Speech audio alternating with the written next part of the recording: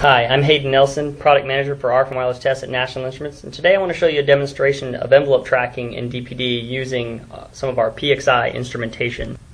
So here's the demonstration system I have here. I have a number of instruments in the PXI chassis. In the chassis we have a PXI 5644R vector signal transceiver, and we have this synchronized through the PXI backplane with patented NI clock technology, where we're synchronizing with a PXI 5451 to get very tight synchronization between our arbitrary waveform generator and our RF signal generator. So this is one of the fundamental things to envelope tracking test is that we need to synchronize the baseband signal and the RF signal very tightly and have them very tightly aligned at the interface to the DUT. So not only do we need to start them and keep them synchronized, we need to have the ability to align these two signals at this DUT.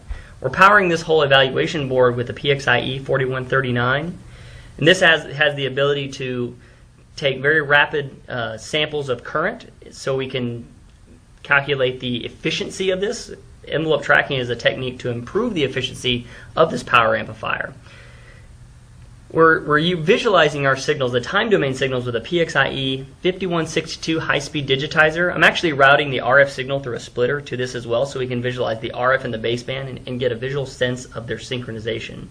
We're using the analyzer portion of the vector signal transceiver to do our RF analysis.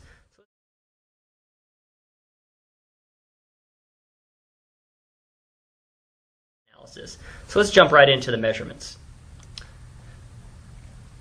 So I'm going to go ahead and click Run on this VI. And here in the top left we can see we have in red we have our LTE amplitude modulated RF signal displayed on the same plot with our amplitude modulated power supply signal.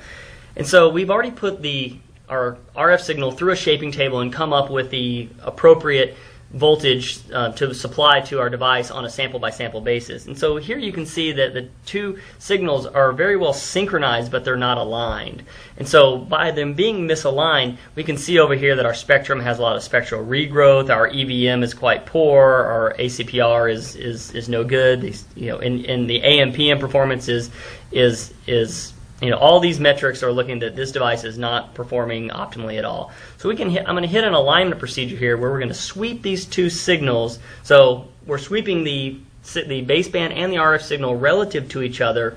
They're synchronized, and we can get a plot here of an understanding of how the performance of the device at the relative offset. So I'm going to hit that one more time. So you can see here that the AM/PM is adjusting in real time, as well as the spectrum and EVM, and we're plotting the ACP and the EVM versus delay. And as you can see here, there's a point in both of these plots where the ACP and the EVM is at a minimum. And it's at that point that we're pretty confident that we're synchronized, and so we've chosen that point, and you can see here on the time domain plot that these two signals are quite synchronized. So that whole procedure didn't take that much time, but one of the things everyone would like to do in any automated test is to go faster. So one of the unique benefits of the National Instruments software approach to this is we have a patent pending algorithm for a fast alignment algorithm where we can actually do a quick course align and then only have to take a few points to do that last fine alignment sweep. So let's run that with the fast align, and it's already done. So here we're back synchronized, and we're at an appropriate ACP and EVM for this device. So when one is doing envelope tracking with a power amplifier, one of the problems that can occur is it can induce more AM, and AM/PM distortion. Ideally, both of these plots would be a flat line, and so to back out those distortions that are either in the PA just from its behavior or because of envelope tracking, you can apply digital pre-distortion.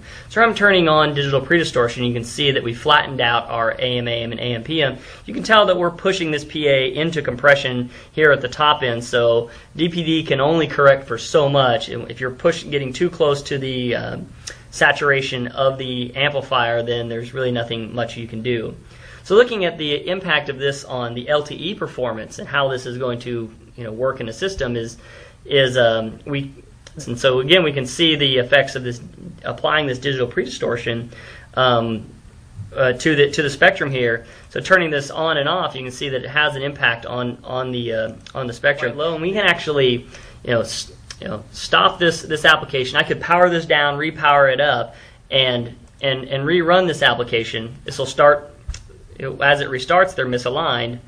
Hit my fast align, and as it completes, we're back aligned. And that alignment procedure and that alignment number is very repeatable. So we have best-in-class synchronization because all this instrumentation is integrated into a PXI chassis, so there's no cables to have to manage, and different links that can mean different synchronization values, so you have to rerun that synchronization.